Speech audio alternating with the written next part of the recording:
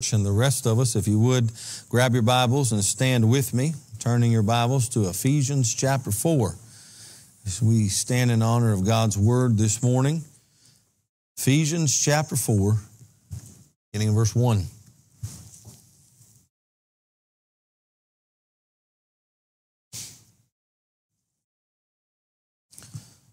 In the book of Ephesians chapter 4, beginning in verse 1. The scripture reads, it says, I therefore, the prisoner of the Lord, beseech you that you walk worthy of the vocation wherewith you are called, with all lowliness and meekness, with long suffering and forbearing one another in love, endeavoring to keep the unity of the Spirit in the bond of peace. There is one body and one Spirit, even as you are called, of one hope of your calling, one Lord and one faith, one baptism, one God and Father of all, who is above all and through all and in you all. But unto every one of us is given grace according to the measure of the gift of Christ. Wherefore he saith, when he ascended up on high, he led captivity captive, and he gave gifts unto men. Now that he that ascended, what is it, but that he also descended first to the lower parts of the earth? And he that descended is the same also that ascended up far above the heavens, that he might fill or fulfill all things. And he gave some apostles, and some prophets, and some evangelists, and some pastors and teachers, for the perfecting of the saints, for the work of the ministry, for the edifying of the body of Christ, till we all come in unity of the faith and of the knowledge of the Son of God, unto a perfect man, unto the measure of the stature of the fullness of Christ, that we henceforth be no more children, tossed to and fro, and carried about with every wind of doctrine, by the sleight of men and the cunning craftiness, whereby they lie in wait to deceive, but speaking the truth in love, we may grow up into Him in all things, which is the head, even Christ, from whom the whole body, fitly joined together and compacted by that which every joint supplieth, according to the effectual working in the measure of every part, maketh increase of the body unto the edifying of itself in love. Let's pray. Dear Heavenly Father, as we bow before you again this morning, we thank you for the time of worship. We are so grateful for your amazing grace. As we think about your amazing grace, you get no better picture than that old rugged cross. And we are so thankful today that you didn't just die on the cross for our sin, but that you rose again to die no more. We're thankful, Lord Jesus, that you who are real and personal and active in our lives, we are so thankful. We want to worship you and adore you. I ask, Lord, now as we look to your scriptures, that you'd hide me behind that cross, that you would be high and lifted up. And as you're high and lifted up, you draw men unto yourself. I pray for the Holy Spirit to give me an anointing and an unction from on high. And I ask your Holy Spirit to continue to work the hearts of each person within the sound of my voice. I pray you'd draw those that are lost unto yourself, that they might be saved. And I pray that you would bring about revival amongst the hearts of those who are already saved. And we just ask you to move mightily this morning. May we be hearers and doers of your word. May we respond to you in obedience. And we pray these things in Jesus' name. Amen. You may be seated. Last Sunday night, we were over in the book of Ephesians, chapter 5. And we were talking about our walk with Christ. How is it that we are to walk? Well, the beginning of chapter 5 in verse 1, the Apostle Paul to the church of Ephesus said, be ye followers of God as dear children. And so we talk about walking after Christ as dear children.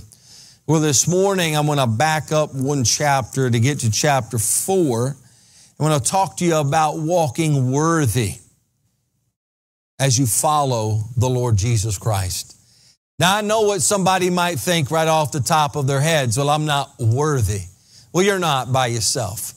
But that's why we have the grace of God and the mercy of God and the work of God that makes those who are sinners by nature, who are subject to the wrath of God, who are unworthy in all in which we are and do, that makes us righteous, that makes us clean, that makes us worthy.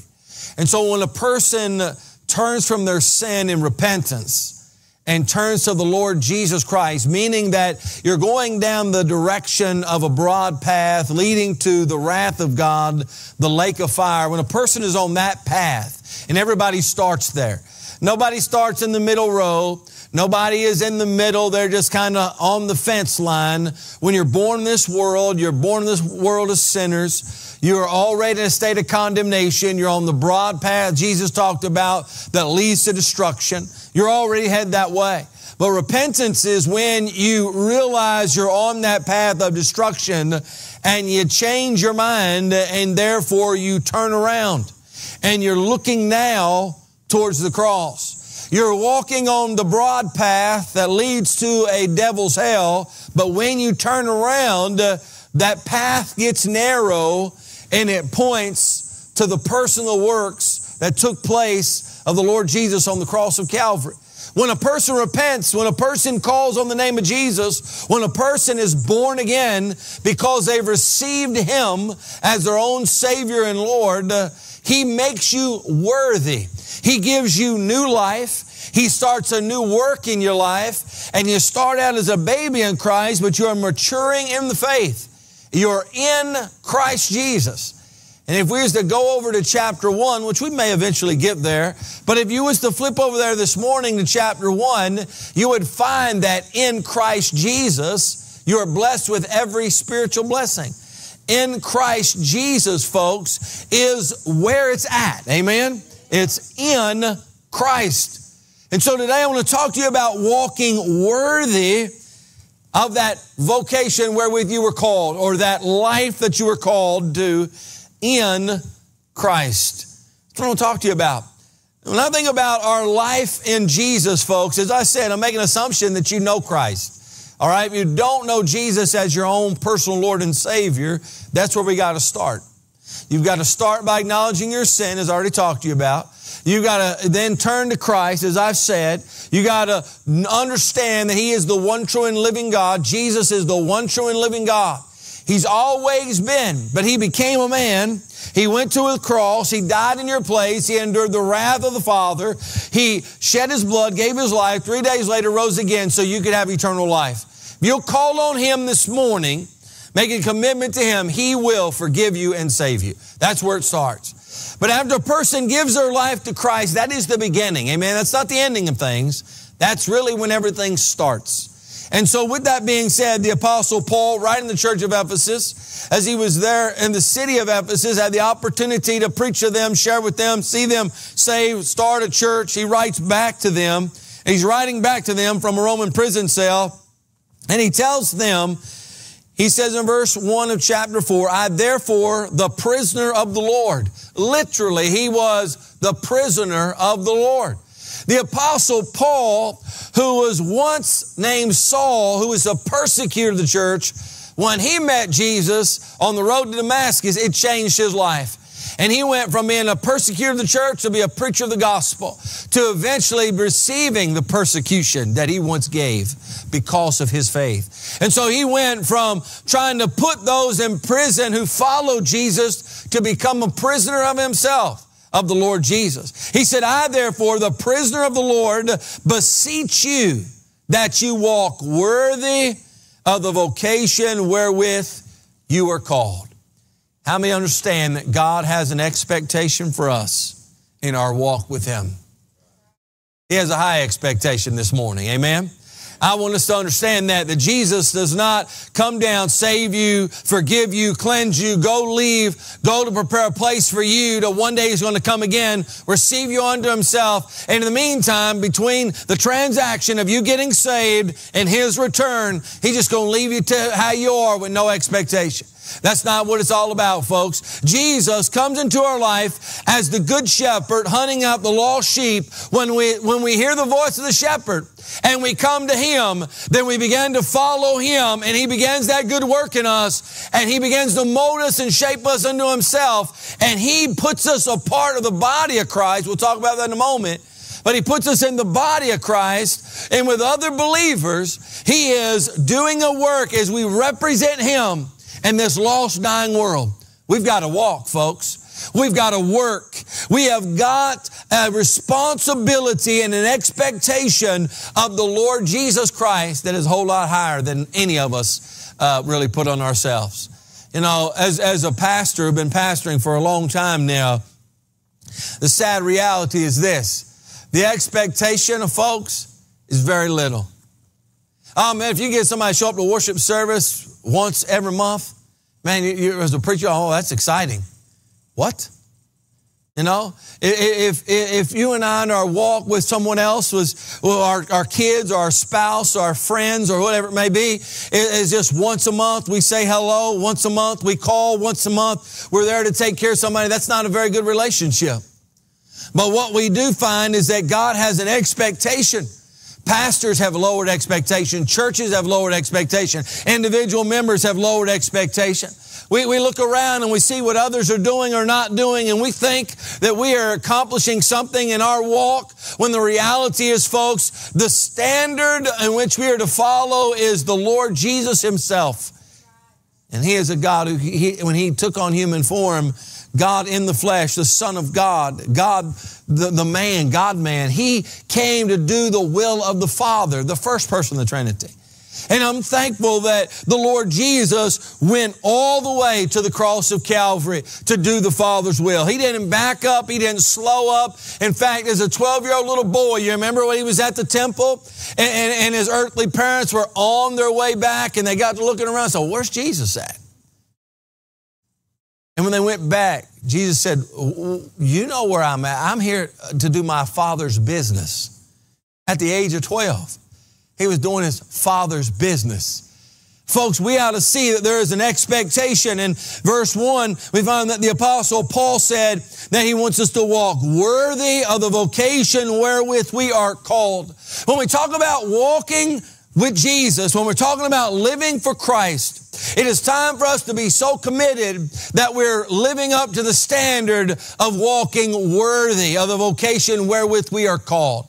And understand that salvation is a calling. He calls you to salvation. But after you get justified, forgiven of your sin, and you start the process of sanctification, there is a calling to walk with Jesus. There is a calling for us to live for Christ and be committed to Him. And there's a high standard. You want to walk worthy.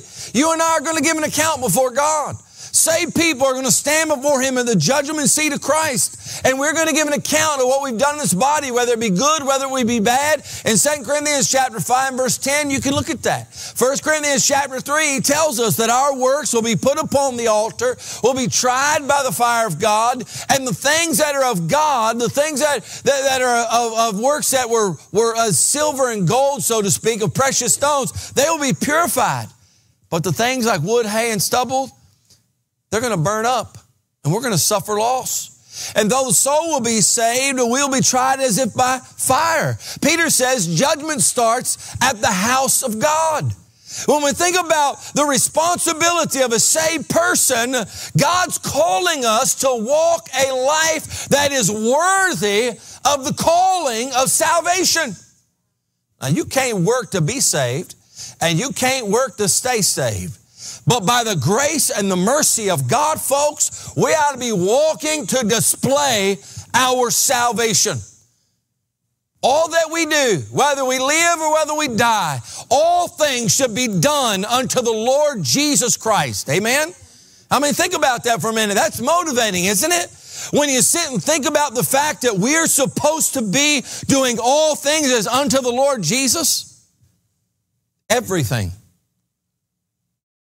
If you're a teacher, you got to teach like you're teaching Jesus. You say, well, He already knows it all. That means you better study up. Amen? Huh? If you're here today and you're somebody who is being taught, guess what? You ought to be receiving the word like you're receiving it from Jesus. And in essence, you are too. But when your teacher's teaching, you ought to be a student that's paying attention. When the preacher's preaching, you ought to be paying attention. No matter how young or old you may be. If you're giving today, you ought to give back, as in you want to give back unto the Lord Jesus Christ. And that's what we're supposed to do. If you serve in whatever capacity it may be, it is me as unto the Lord Jesus Christ. Walk worthy of the vocation wherewith we are called. And Paul said, I am saying that as a prisoner of the Lord Jesus Christ. You know what Paul learned to do? He learned to be content in whatever state he was in because he learned to live for Jesus no matter what was going on.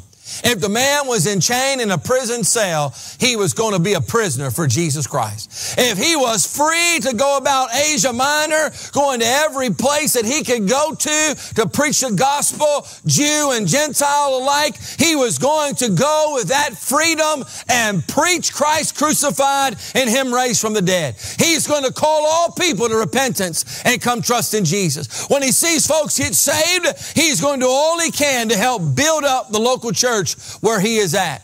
And the Apostle Paul was doing all things as unto the Lord Jesus Christ. When folks would look at our life and examine our lives, they'd say, you know what that person is doing? That person is committed to Jesus Christ. When they look at us as a whole, as a church, they ought to say, that church is committed to the Lord Jesus Christ. How do we know that? Because they are following after Christ with consistency, with persistency. People that are putting the Word of God first. People who are wanting to follow the teachings of the Scripture. People that are willing to tell others about Jesus. People that are willing to make the necessary sacrifice to live for Christ. Paul said that he is crucified daily. He said, nevertheless I live. Not that I live by now, I live by the faith of the Son of God who died for me. Jesus said, if you want to be my disciple, you're going to have to take up your cross. You're going to have to die to yourself. You're going to have to live for Him. For a man who tries to save his life will lose it, but a man who loses his life for my sake shall live. Folks, we got to be a committed people unto the calling of our walk with the Lord Jesus. Then he goes on to say how we do that. He says, with all lowliness and meekness, with long suffering. Now think about that for a minute. When you get to live for Jesus, is it because you and I deserve it? No. Remember, we're not worthy by ourselves. But in Christ Jesus, we find our worth. In Christ Jesus, we find our righteousness. In Christ Jesus, we find eternal life. In Christ Jesus, we have hope when there is no hope. In Christ Jesus, folks, is how we've overcome the world. And so when we talk about living for Christ, we ought to do that in a way that's showing that that He's worthy. Walk in worthiness, as he says. Walk worthy of the vocation wherewith you are called, but do it with all lowliness, with humility. Why? Because you're saved by grace. You're not saved because you're good. God did not look down from heaven in eternity past and say, oh, so-and-so down there is worthy to go to my heaven, so I better go down there and die for him. That's not what happened. You know what it was? God looked in eternity past, and He looked upon sinful humanity because He knew exactly what was going to take place. And what took place happened. And He looked upon sinful humanity. You know what He saw? He saw humanity deserving the lake of fire that was never made for humanity. Was made for Satan and his angels. But because of our own willful sin and our own sin nature, we are deserving of the wrath of the Father. But in spite of the fact that we were sinners, God so loved the world that He sent forth His Son. So God the Father sent forth God the Son to take on the sin of humanity, to go to the rugged cross, to endure the wrath of the Father. And then He buried it, took it away, and then rose again to die no more. And when that happened, folks, well, those who call on Jesus have forgiveness of sin and eternal life, all completely upon the personal works of Jesus alone. That's why it's amazing grace. That's why it's amazing grace. It's not about anything that we could give. And so when we live for Jesus, shouldn't it be in humility? Shouldn't we, when we're living for Christ, walk in a way that show that Jesus is worthy of our commitment, but we also ought to be walking in a way of humility, of lowliness. We realize that it is a privilege and an honor to live for Jesus. 2 Corinthians chapter 5 says that we are ambassadors of Christ. He says that He has given us the word of reconciliation and the ministry of reconciliation. That we're ambassadors. That we are to be people who are speaking on behalf of our God in this old lost, dying world. Man, that's a big responsibility. But that ought to humble us. That ought to help us realize that, folks, you and I, our worth, our righteousness is in Christ, and therefore we ought to be a people who are humble and lowly in our walk with Jesus. We ought to be committed in a way that we're going to do all things unto Him, but we ought to be a people who are lowly. Meekness. Meekness is strength harnessed. It's power under control. When we think about meekness, it's like one of these big horses that are for work horses. And these horses are tamed and they're harnessed, and they got the bridle in their mouth, and they got all that they got, and they're hooked up, and they're doing what they're supposed to be doing and working. You and I can't control that power by itself, but when you harness that power, it accomplishes what it's supposed to. You and I are to be under the harness of the Lord Jesus. He said it like this: as we get yoked up with Him, and in our Sunday school class, we learned some things, and Jesus said this of life. He said, all ye are burdened and heavy laden, come unto me and I'll give you rest. He said, learn of me and take on my yoke, for it's easy. You know what we're supposed to do? We're supposed to get yoked in with Jesus. We're supposed to follow after Him, and we're supposed to live a life in meekness. How many understand that the same Holy Spirit that was present at the resurrection of Jesus is the same Holy Spirit that comes inside of the life of someone who is born again? The power, the dunamis, the dynamite power of the Spirit of God abides within the life of a believer who enables us, empowers us to live for Jesus. But we are to do that, not power out of control, but in meekness. We're to be humble and understand that we're saved by the grace of God. We get to live for Jesus by the grace of God. And then we ought to live in power, but it needs to be under control. It needs to be a people who are meek. Jesus was meek, right? And the Bible says in Matthew, I believe it's chapter 5, where He said that the meek shall inherit the earth. What does that mean? That those who have surrendered themselves under the mighty hand of God, those folks will He lift up, those folks will He empower, those folks can live a life of victory in the Lord Jesus. We're to be a people who are walking worthy. We're to be a people who are walking in humility, lowliness. We need to be people who are walking in meekness, but also people who are walking in love towards one another. Look what it says in the next part of verse 2. In long suffering. Who are you long suffering with? Jesus? No reason to have to worry about living in long suffering with Jesus. Because has He ever done you any wrong? No.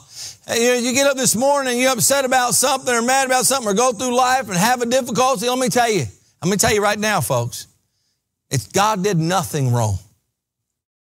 He has never done a thing wrong. You can say, well, I don't know about that, Brother Anthony. I mean, I've had this go on and that go on, and God did this or God done that. Listen, I'm here to tell you that the one true and living God of the Scripture is good all the time.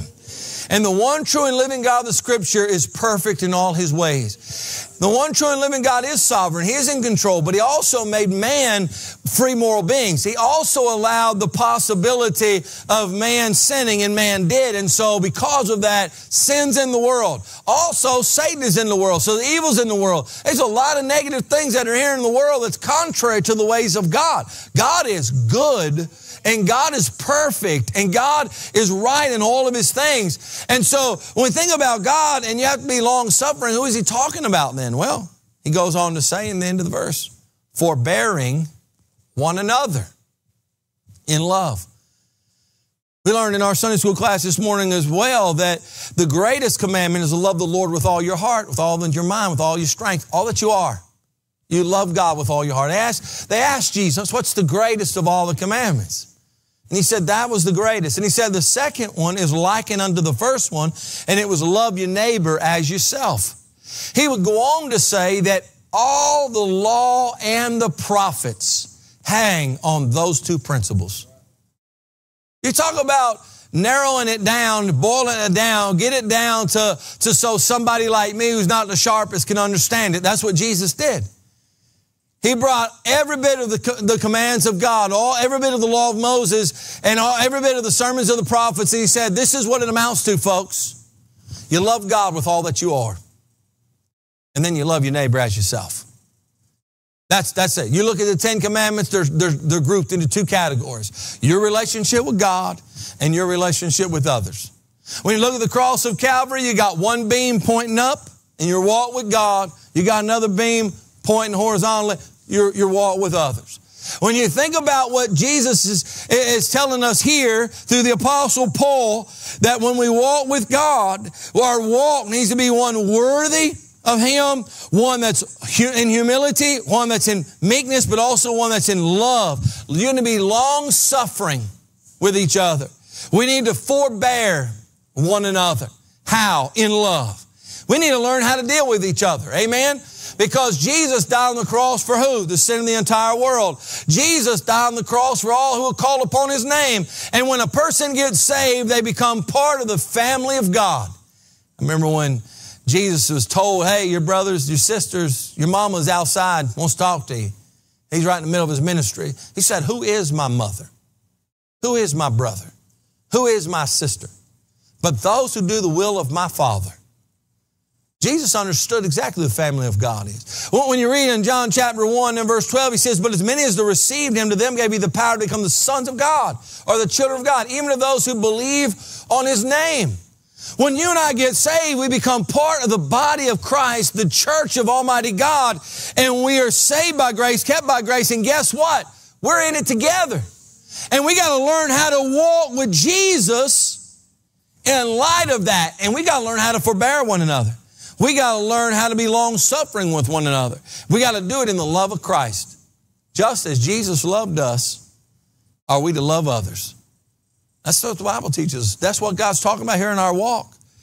You can't walk by yourself. You know that? You are empowered by the Spirit of God. You're to follow the steps of Christ under the leadership of the Word of God. But we got to walk with each other. We're part of the family of God. He says, you and I are to walk in love with each other. Also, we're to walk in the Spirit, or the unity of Spirit. Look what it says, endeavoring to keep the unity of the Spirit in the bond of peace. You remember what Jesus told His disciples? He says, people are going to know you're my disciples when you love one another. Well, what's a display that you love one another? Well, you're in unity. We're to be of one mind and one accord. What does that mean?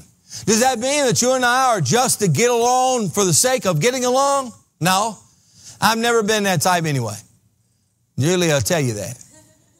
You know? Just to get along. Does that mean that you and I just go about and for the sake of unity, just accept whatever's coming and going?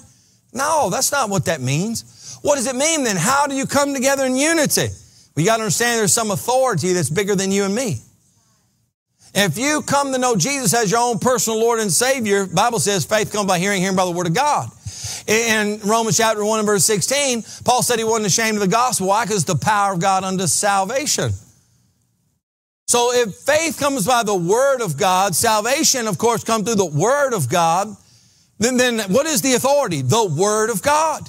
So how do we come together in unity? How do we walk in unity? We walk according to the principles of the Scriptures. Amen? And that means that the preacher's got to get out of the way. The other leadership's got to get out of the way. You got to get out of the way. That means that our own thoughts, our own feelings, our own philosophies, that means that the world and what all their teaching's got to get out of the way. And the Word of God has got to be the final authority. If we're going to walk in a manner that's pleasing to God, we've got to walk in unity. And as we endeavor to keep the unity of the Spirit, that means that you and I have made a conscious decision that thus saith the Lord, period. And I've got to line up with it. That's how you can have people of different ages, different walks of life, different likes, dislikes. Everybody's different. Different nationalities, come from different cultures. You know, I'm from Ohio. Now, I came down here, different culture. I got saved at First Baptist Church, South Lebanon, just about 45 minutes away from where I grew up. Whole different culture. Just a whole different culture. Oh, we ain't look the same, but we were different. So how can different people of different backgrounds, of different ideas, of all kinds of differences, from social statuses to education levels to all kinds of things, how can those types of people come in unity? I mean, if you got two people, you got two different opinions, don't you, Brother Anthony? I mean, if you put a handful of folks together, you can't get everybody to agree on that. Well, you know what? That's why we are to strive or endeavor to keep the unity of the Spirit. How do you do that? By understanding that the inspired, inerrant, infallible Word of God is the final say-so. And so if you're male, female, white, black, red, yellow, rich, poor, educated, uneducated, if you're somebody who has common sense, it's not so common anymore. If you're somebody who's got book smarts, but you can't walk around, it don't matter. So what do you mean somebody got book sense, they can't walk around? There's plenty of folks real smart and can't walk around. You know what I'm talking about? So how do we come together then? Right here. Right here. So you mean when we have a disagreement, when I think this way and you think that way, that the Bible should be the final say? That's exactly what I'm saying. It shouldn't be what some modern day individual out here tries to say. I don't care what the latest politician says. I don't care what the latest scientist says. I could care less about what the rest of this world has to say about much anything. You know why? Because most of what they're saying, I'm going to tell you what it's doing, it's in complete opposite to the Word of God. And you're telling me, Brother Anthony, that this book that was written by men of thousands of years ago should have a standard above anything and everything today? Absolutely. That's what I'm saying. And so folks who like you and me today, if we're going to walk together endeavoring to keep the unity of the Spirit, we have got to come under the authority of the Word of God. That's how we have to live. That's how we have to walk. That's what it comes down to. This has to be the final say. See, if you and I are going to walk with Jesus, who are we supposed to be striving for? Him, right? Him. We're being committed to Him. Walk worthy of the vocation wherewith you are called. We walk in light of our commitment to Him. If we're going to do it with humility, we're doing it in light of Him, right? He's the one that died for you and rose again. You did nothing to add to your salvation. You do nothing to keep yourself. You add nothing to the nature of God. I mean, we are the sole beneficiary when it comes down to the work of Almighty God. He doesn't look and say, you know what? Oh man, Anthony just adds so much to me. He does not say that. I promise you that. He's going to say, I've had to do everything for that guy. You know? But the way he does it, he's like, I know what he is. I know what he was. I know what he is. I know what he's going to be. I'm the one doing the work in his life. That's how he does for us. So we got to do it in humility and meekness. But we got to be long-suffering. We got to walk in love. We got to walk in unity. You know, if you and I will strive to walk in unity, it's amazing what can take place. When I put you first, you put me first, we work together under the headship of Jesus and the authority of the Word of God. That's how you can have some peace. That's how you can have a group of people to go out here and make an impact in this world. You think the disciples always got along? They didn't. They didn't all come from the same background. There were several fishermen, you know. But they had tax collectors. They had other folks that were involved. How did they come together? Under the head of Jesus. And that's the same thing for us. How can we make a difference? Under the head of Jesus. We've got to endeavor to strive for the unity of the Spirit. And then it says, in the bond of peace. Jesus said, blessed are the peacemakers. Now, don't hear me out and think I'm saying that whatever for peace. Just like forever, whatever for unity. That's not what I'm saying. Even Jesus himself said, I didn't come to bring peace, I come to bring sword. And you know what he said? He said, mother-in-law against daughter-in-law. Hello? You ever wonder why you can't get along sometimes? Well, there you go. Daughter-in-law, mother-in-law, mother-in-law, father-in-law, son-in-law. What was his point there? It wasn't that he doesn't want the in-laws not to get along. Jesus' point was that the Word of God is going to be the deciding factor, the defining factor, and the dividing factor. That I'm going to walk in peace and unity with you under the lordship of Jesus as the Scripture teaches. This is how we can walk in peace. It's under the authority of the Scripture. We've got to learn how to walk. When you go to chapter 5 and verse 1, he said, be ye followers of God as dear children.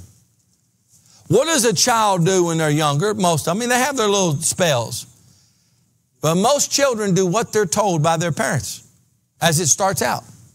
Now, I'm not saying they don't get older and then they start thinking they're smarter and all that. I know how it works. I went through the phase. I got 3 kids of my own. They go through their phase. But kids, when they're little, they see their parents. They see their parents, somebody that loves them, takes care of them, protects them, and they think they do what their mom and dad tells them to do. You know, be as children. Jesus, when he was bringing all the kids, they wanted to bring the kids, and his disciples said, come on, he ain't got time for them. And he said, suffer not the little children to come unto me. He said, except you become as a child and be converted, you cannot inherit the kingdom of God. You have to come as a childlike faith. You've got to respond that way.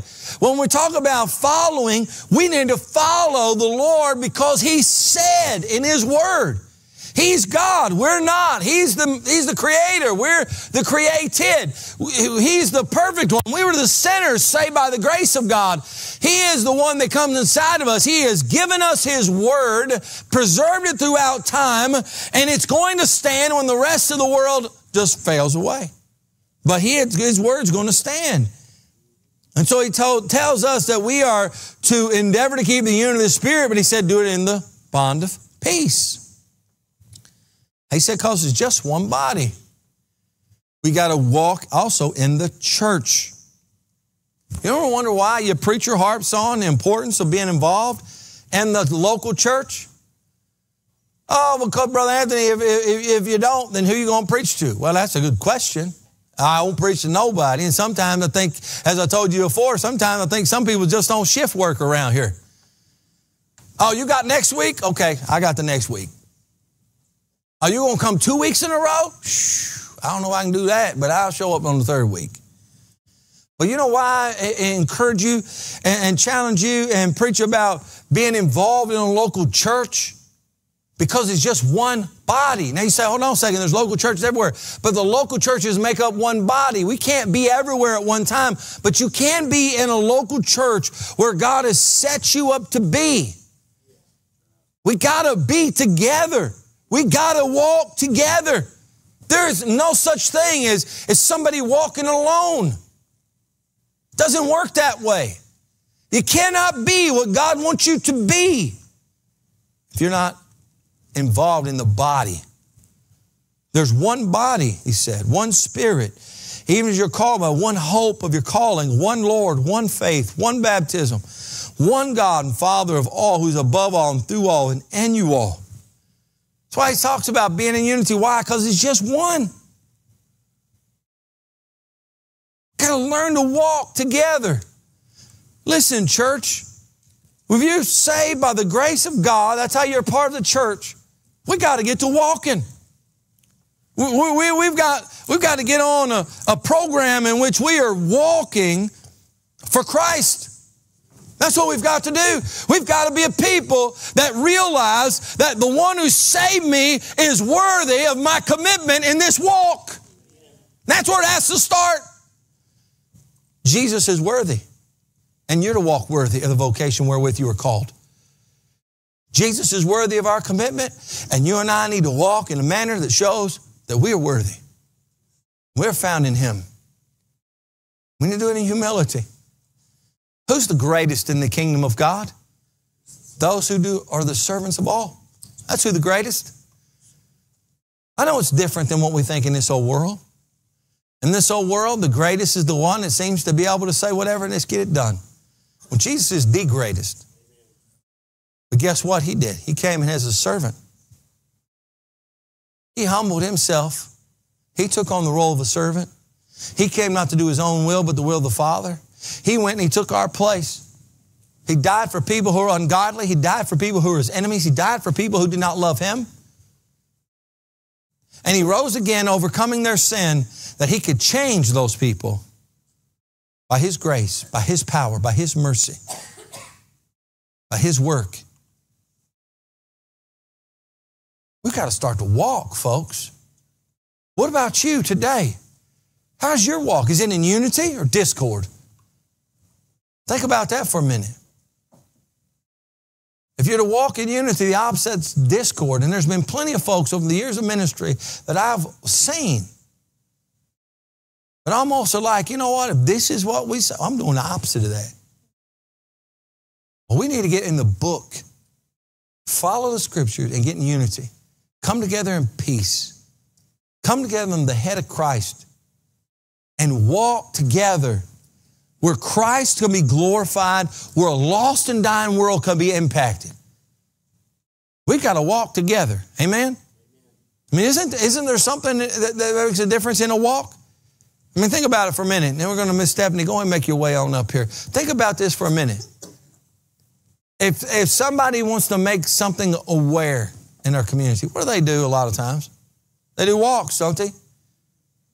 You know, we have a walk for life to make awareness of that of the sanctity of human life and to raise money to combat things such as abortion and help these folks that have pregnancies that are in crisis situations, and we want to minister to them in the name of Christ. So there's walks. If there's something going on, something new, somebody has some sickness that's coming to a forefront in a community or whatever it may be, there's walks to bring awareness. Now, let me tell you something. It's time for the church to wake up and to start walking and to start letting this world know that we need Jesus. Amen? That they need Jesus. That Jesus is coming again. That judgment is around the corner. That eternity is forever, and that the only way you're going to heaven is to be born again, to have a relationship with Jesus. And if you don't come that way, the lake of fire is forever. Well, we've got to get to walking, folks. We've got to walk in a manner that's pleasing to our Lord. What about you? How are you walking today? You know, we're all on a path. Are you on the broad path that leads to destruction, or are you in the narrow path that leads to life? You know, if you're on the path that's leading to life, are you walking a manner that is pleasing to your Lord and to your Savior? If not, how come? Are you somebody just wanting to get by? Or are you making a difference? Us as a church, as a whole, we walking together, we stepping together in unity. We're going in the way of Christ under His head, under His leadership, under His word. About you today as we walk with Jesus. Let's pray. Father, we bow before you this morning, ask you to move during the invitation. Ask you, Lord, that as you've spoke to our hearts, if there's somebody here today that's lost and needs to be saved, I pray they'd realize they need to turn where they're at in their walk and turn to you. That they're on that broad path that leads to destruction. They're on their way to a devil's hell. But you take no desire in the death of the wicked, but you desire all men to be saved. And that you're dealing with them today for them to turn in their walk and turn around about face in repentance. And that they're to come to you, call on you, give their life to you, that they would be saved. For us who are saved, Lord, I pray that we'd examine our walk and our commitment to you and to your church, to the furtherance of the gospel. Are we walking worthy the vocation wherewith you have called us to? I pray, Lord Jesus, we'd be a people who evaluate ourselves, and then we come and do business with you as individuals. I pray, Lord Jesus, that we would examine ourselves as a church. And we would be about your business as we come and get right with you as we need to. We just ask you, Lord, to do a work that we will get up and we will take the steps that we need to take, that we might be walking in a manner that's pleasing to you.